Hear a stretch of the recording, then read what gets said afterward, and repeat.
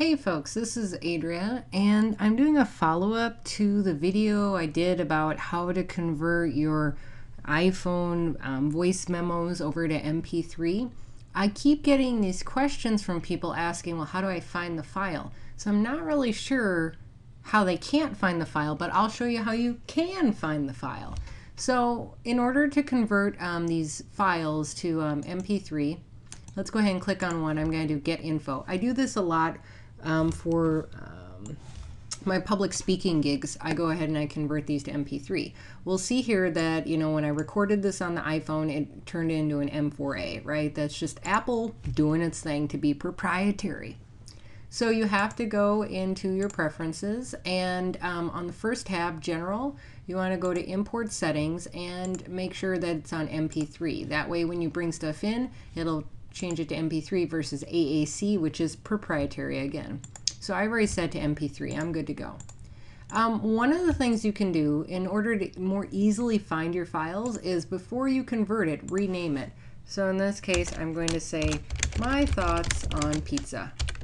Now I really don't remember what this actual file is about, but let's just pretend that I'm going to call it my thoughts on pizza, right? And I should probably put in the letter A so it says pizza. Now what I would do is go ahead and right click on it and then go ahead and do create mp3 version. This option is also available up here in the advanced. So you can see up here it says converting, and then it has the date, my thoughts on pizza. When this gets done, we'll be able to do a search for it in iTunes and find it. So then I'll be uploading this to YouTube.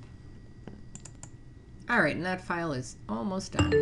There we go. It makes a happy noise. So you'll see I have been over here in my voice memos. I only see my original voice memos. Where would this mp3 file be? Well, let's go back up here. And I know you're looking at all my awesome remixes. Yes, 90s music, watch out. Anyway, let's go up here to music, and now we have all the stuff. What's this? My thoughts on pizza? Oh, that's the same one. That's still M4A. Where is this new one? I don't know yet, but what we can do is do a search. So I'm just going to type thoughts on, oh, pizza. Oh no, there it is. So I'm not sure which one it is, but nope, that's the same one. But here in fact, is the mp3 it's created. And the cool thing now with Windows 7 is you can just say show in Windows Explorer or copy path, and then now you have that URL in your clipboard. So that's one way to do it. If you didn't rename it beforehand, you could still search, like here it says 7/9/2009. I could type that in as well.